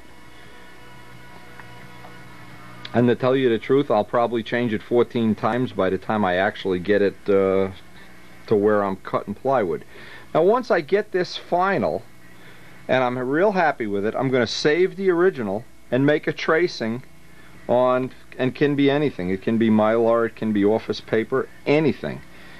So that part can get glued with contact cement right to some 16th plywood. And once I'm totally satisfied that everything is the way I like it.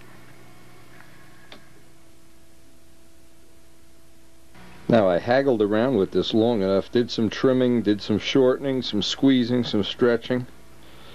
And the next step is I want to get out the plywood and some contact cement and glue these right to some 16th plywood. Now the reason I want to make out plywood letters is then I use the plywood letters to make a mask. That ensures that I'll have the exact same letter as I have in a mask, and that allows me to ink around the whole letter.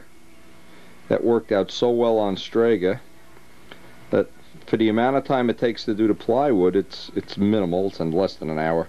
But what happens is then anytime I want to use these same templates, even on a set of plans, I can make an exact rendition of them. Also, what it allows me to do is similar to Strega. Let's look at this, and this is something I like, is you can three-dimensionalize things by just sliding that plywood down, and you get that real nice, very accurate shadow. So let me get out the contact cement, let me get out, so I hope we have some plywood here, and lay this puppy out. Because I don't want to waste any plywood. And by the way, what I think I'm going to try to do, I haven't done this yet, I'm going to try to do this on 64th plywood instead of 16th. Now if it doesn't work, I'll just laminate 2 layers of it. But I wanted to give that a shot. No special reason, I just think it'll be easier to get a nice edge on that. 64th plywood seems to make an edge nicer. We'll find out. But first off, to cut each piece, and just the outline. I don't need to know where these little slivers are going to be in the final product, because this is going to have a shadow, and as we bring this down, these will all become solid black anyway, and we can just do that with ink, which is another nice little feature of using this type of lettering. And see, some of the things I've adjusted is I've from looking at it at a lot of different angles, it was starting to get too big, because I did this all freehand, of course. Not that you could ever tell. So what I tried to do is I'm going to try to lay out some guidelines on the final mask, and I know I want to trim some of these down, and if any of them get too big, I can just shave the tops of them down. Again, it's a lot of give and take, a lot of... I don't even know that you can do this with a computer. It's just kind of a freehand thing. Now, one of the things that was really annoying was I couldn't get this to look right. When I'd put a big curve in it, and when I'd make it all block razor straight, so I've kind of come out in between, try to fudge an in-between size. Sometimes just one little detail like this, see, not having this equal because I didn't do it with a ruler, but I wanted to have some curve in here, and it doesn't look right when it's perfectly straight, but it doesn't look right when it's got a real big curve like a piece of spaghetti either. So what I'm trying to do is I'll cut this oversized when I cut it. And obviously if you had a set of French curves, you could do this mechanically, but I think just doing sometimes just doing it freehand, it looks good enough. And one technique that seems to work for me is when I'm not sure of what I want, I always make it oversized. I just find that in this case, or in a case similar to this, it's always easier to just trim and trim and trim, shave and shave and shave, than it is to try to stretch something once, like do Mr. Pillsbury Doughboy, it's easier to shave it than to do this, than to stretch it longer. Thing in laying this out is I'm looking for areas where it just doesn't look right, and this is one of them. It doesn't look like a 1 here, and I'm just over sketching it, because when I do the cutting, I'll cut that. And then I want to get, in the case of something similar to this where I want a straight line, well, what's one of the techniques that'll work? Again, this is, I guess, like anything else. It's just a lot of give and take until you're happy with it. I wasn't happy with the point on this 7. That just didn't look like it belonged there either. One of the things I always like to, when I blacken it in, I can kind of get a feel for it. One of the things I've never liked is when you look at the lettering on a stunt ship and you can tell it came off a Letraset pack or a typeface that 70 other planes in the Nats have. That unique lettering, the uniqueness of it is, this is something that's very time consuming, but I think in the final product, having a layout of lettering that is not exactly the same as 6 or 7 other people there, where they just have that same font, it's one of the things I think is a good investment in time and energy. Just to show you what's available, and I've used this to good advantage. John Pothier kind of laid it out in very long script, then took exactly the same script and with a computer shrunk it this way, then took and shrunk it more. I think he did the opposite. I think he started with this from a photo, one of the photos we have of the real Miss Ashley, and then stretched it. But you can see even subtle changes make the whole lettering look totally different. And this is the point. This is why it just takes time for me. Obviously, if you're a professional artist, this would go in a matter of minutes, but I just need to sit and look at it over and over again to make myself convinced that I'm happy with it. I use on a project like this, I always make myself Xerox copies of it, and these are for Elliot for when he does the plan, so that everything in the final product, even the lettering we have for Strega, we have on plywood, and to save everything in kind of a graphics bag. And especially if you ever need, it's extremely handy to have if you ever need to do a repair. Again, one copy of everything we have for all the graphics that'll be on this plane. Let's hope we never need it. We're going to do a little test here of the 64th plywood. One side is relatively smooth. There's always a smooth side, always a rough side. You can even hear it. You can feel it. But what I'm going to do, I'll take this outside because I don't want to stink up the house. Take my spray contact cement, spray the whole sheet, and then I can lay out my letters in various spots. Funny, I purchased the can of this cement. This is number 90. We like 77 for doing foam wings and things. But I really carefully marked the can that it melts foam. But for a use like this, this is going to be fine. Spray contact cement seems to work the best on this. You got to kind of just press it down nice and smooth.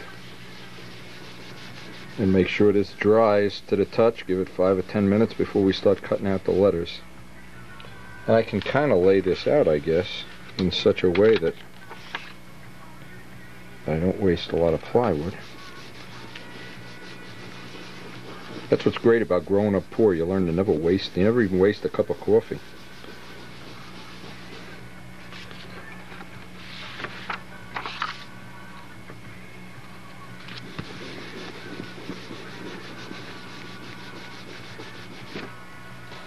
Something right away, and the first time I tried to cut the 64th plywood with big scissors, the little tiny scissors with small points just seemed to be able to get into the curves and corners better.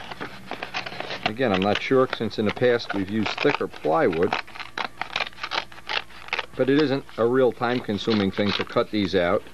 And then you need, once they're all cut out, you need to dress every edge off with some real, like 600 sandpaper. The smoother you can get the edges, of course, the better. And it's nice whenever you have, like for instance, here's 2 parallel lines right here. I can make the cut so that they're all right in good alignment. Now the trouble is with doing this, and I've learned this in the past, you always want to look at the back. It's the back that, see, like right there, there's a little point. Well, we're going to dress this off with some fine sandpaper later anyway. But that's, I want to try to leave the line on if possible. Again, what I'm trying to do is make these letters thicker and thicker and thicker.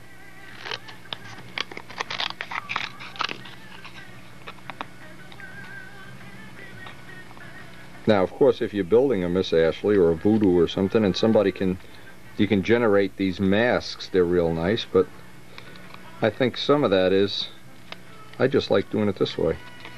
Just an old-fashioned brick and mortar guy, I guess. I don't know.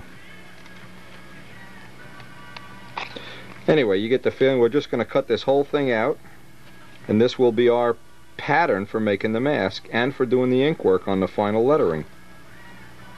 These curved scissors that Larry Cunningham graciously sent us, I've figured out right away that these will be real handy. They're curved.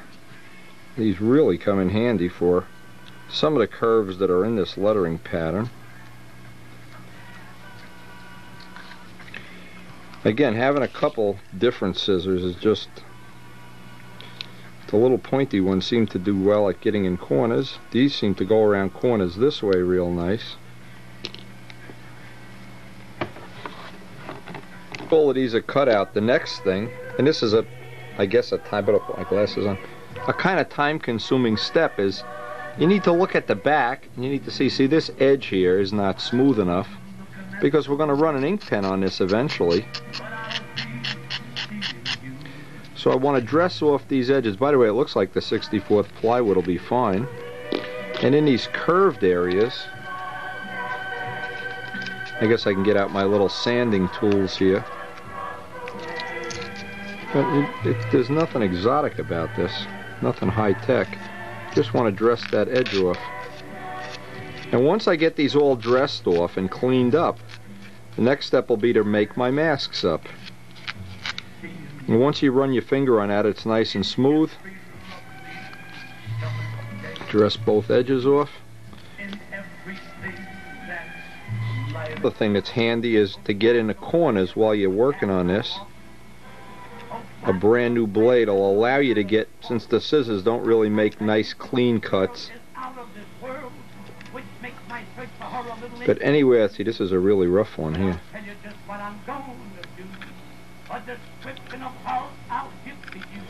But the little time that you spend doing this, and I'm guessing the whole thing will be less than an hour, the time you spend, you've got a permanent ability to reproduce these letters and the ink lines around them. Next thing I want to do, and this is, I'm going to use the bottom of the plane to lay this out. Always work off the bottom first, needless to say.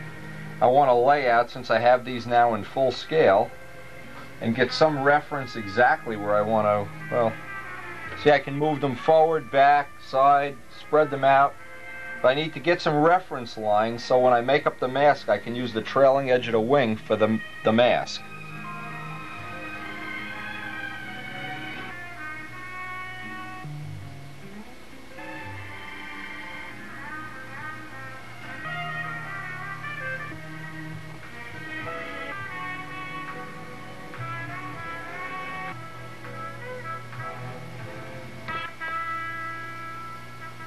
Question of, since I have it all laid out, I want to basically get a look at it in full size. This can get moved over this way, this can get moved over, this can get moved over. Now I'd like to establish a center line here for ending one rib from the end, ending one rib from the end. We need to move this over this way. Trying to make it as symmetrical as possible. So now I know if I'm measuring off the center here, I'm at 6.5. 3 1/4 would be the center of the letters. So I can really get a rough idea. 3 inches up, Now when I lay out the mask, I'll just get a center line, and then I can lay these out, so make sure they're not like this. Make sure there is in some kind of relative alignment anyway. After a lot of fudging around and moving it back and forth, it looks like I've got it close to where I want it. But now I want to get, for sure, my center line to the hinge line, and then I can lay out on a piece of, well, I'll probably need 2 pieces of paper, of ordinary copying paper, and then I can cut the mask using this as a pattern.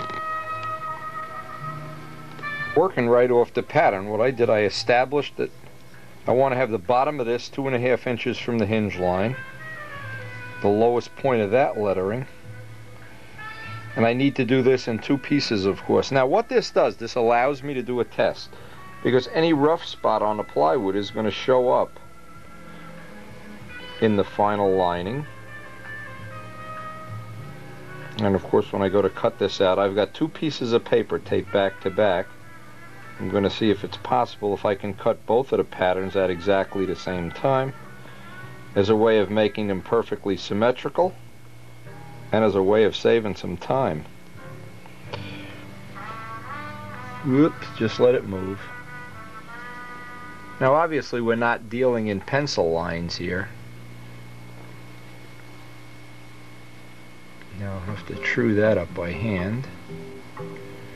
But where these plywood pieces come in, and they're totally invaluable when you go to do the inking and the shadowing. And I remember doing Strega, what I did, I took my master tape for the lettering out of the video library and just ran it by again to see if I'd remember anything. And there's always a few things you remember. That's why it's good to have a video library. Any little tip you can have that saves you time and energy.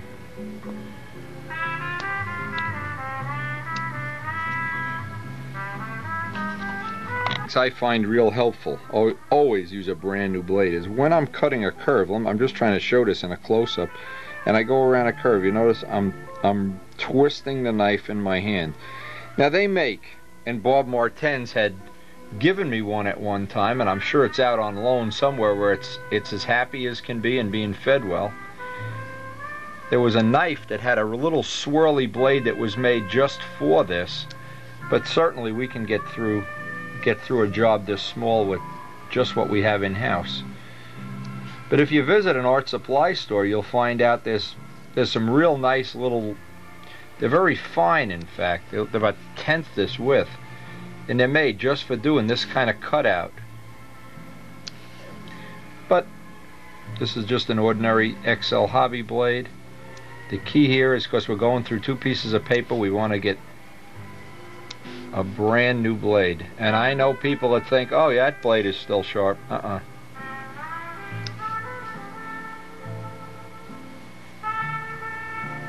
right here is where I'm twisting my hand as I go around.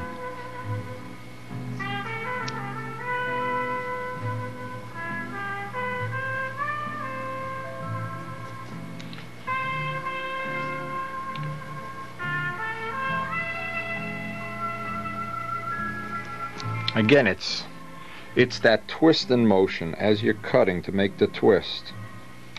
There's always going to be little bridges where I haven't scored it through. Looks like we got one up here. But we have made, and they are exact, well, I wouldn't say exactly, but they're relatively the same now. Now I can just look at one of the masks, and of course we have 2 the same. I can make sure I have it positioned where I want.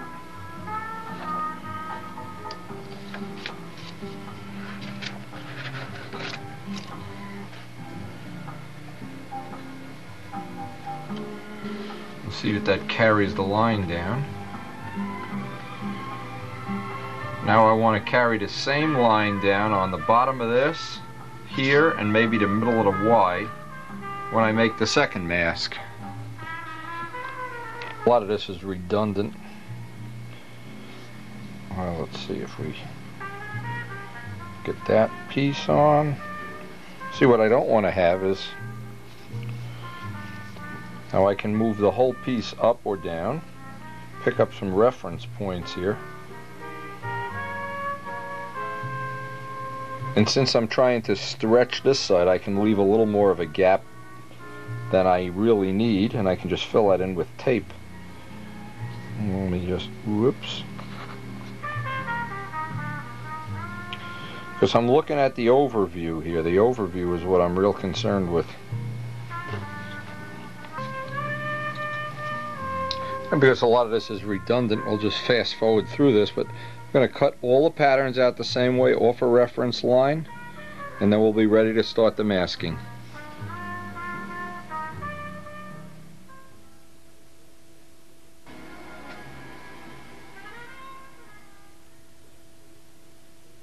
Now before I put on the rubber cement on the wing, I want to look down and I want to see a complete, well, the look I'm looking for is that it's a straight line. I don't want one to be crooked or one the other way around. I like to have them as straight as possible. And I'll do one panel at a time, because the trick is get the rubber cement on, put the pad on, mask it off, and run out and spray it. Then I'll come in, do the other one.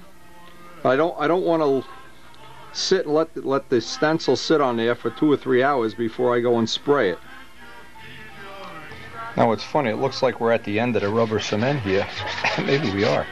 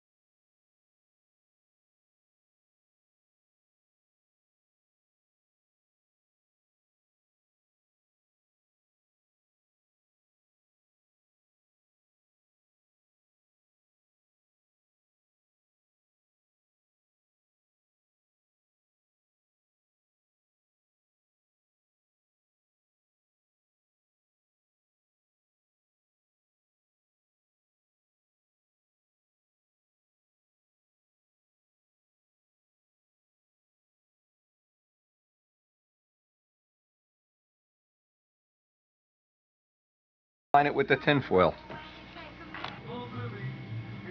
As is always the case, I want to get all the extra rubber cement off, just rolling it up into a little ball. This needs to dry a little bit more, but it basically comes right off. I'll clean that and I'll be ready to spray the gold. Now I'm going to try to use the little gun, the smaller of the two. It's an RG2. I want to make sure all my little ends, even though these are not, none of this is real critical because we're going to outline it. Now this gun seems to be a lot finer of a spray anyway. At least what I've got here. Notice how little overspray. You can control the overspray way down.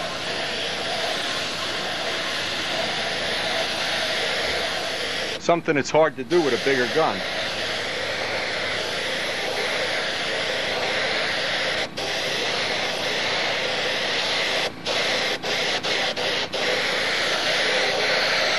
Now I always like to make sure I get the coat on good and wet so I get good penetration. I don't want to leave it dry.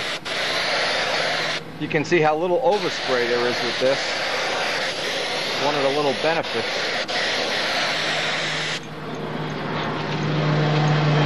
Now it's a cloudy, clammy day, but you can get some idea of what that's going to look like when it's done. Now what I'll do while that's drying, I'll lay out the other panel. I'm new to using this spray equipment. I noticed one thing. You know how you have to shake a regular gun over and over with all the pigment sinks to the bottom? You don't really have to shake this as much because it sucks the paint off the bottom. So that, obviously you don't want to be spraying straight pigment, but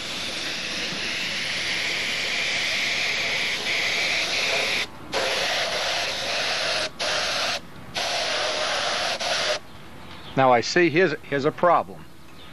See the mask is coming up here? But I can just pat it back down. But now that I know I have a problem there, just to avoid making it any worse, I must have stuck my finger in there or there's not enough cement. I can spray it this way. And that'll help pat it down rather than pick it up.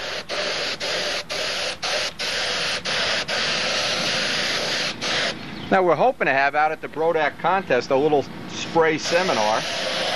Maybe we can get some of this equipment out there and do a little hands-on, so like for beginners, maybe some people that haven't really had access to this quality of equipment can check it out, give it a try, see if it's going to fit their needs. Believe me, it fits my needs just fine. Okay. Obviously the next step, this has to dry, and then we'll just repeat the whole thing on the other side. Stretch on this lettering now at last. And I got one little tail on this that doesn't want to. So I'll try to hit it from this angle.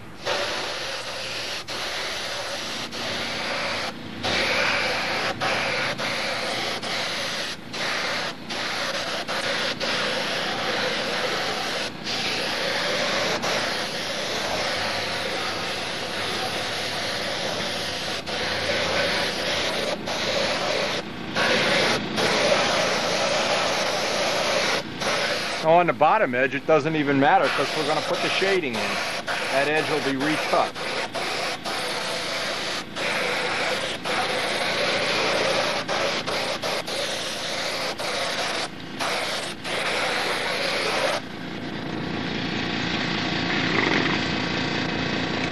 Of course.